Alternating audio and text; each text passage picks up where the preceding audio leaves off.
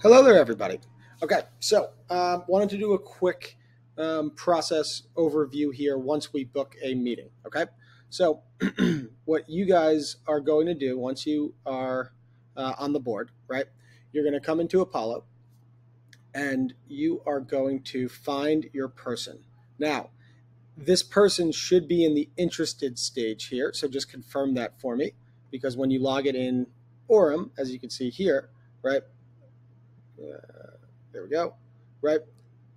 The prospect is then removed from any sequences that they might have been in, okay? So that's step one. Step two is let's set up the meeting. So we're going to come over to Engage. We're going to go to Meetings, right? We are then going to come to 30-minute meeting. This is all good. Email reminder. Let's turn the email reminder on, by the way, in the meeting. Timing 24 hours before is fine. Intake form questions, great. Last name, email, get rid of that. Let's make it easy for them. Okay, easy enough here. Okay, cool. So Google Meet, 30 minutes. Great.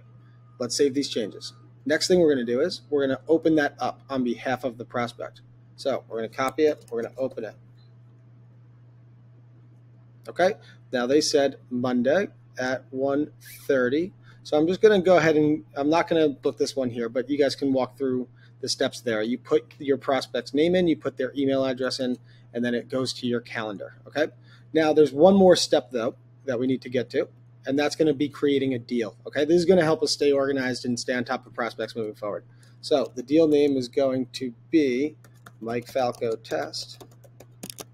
The account is going to be where my LinkedIn is right now. Okay. Deal pipeline is the easy press. Stage is going to be demo booked.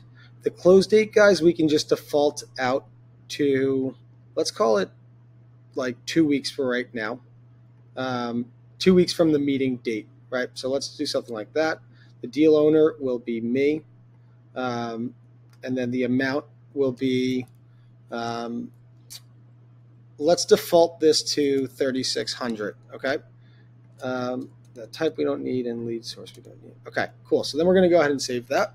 And now we have deals in the pipeline, okay? So we can see as we're tracking and booking a lot more meetings, right, we can see all of this information in front of us and make smarter decisions that follow up with those that lost and so on and so forth, okay? That's the flow. Should be pretty straightforward. Let me know if you guys have any questions there, okay? Thanks.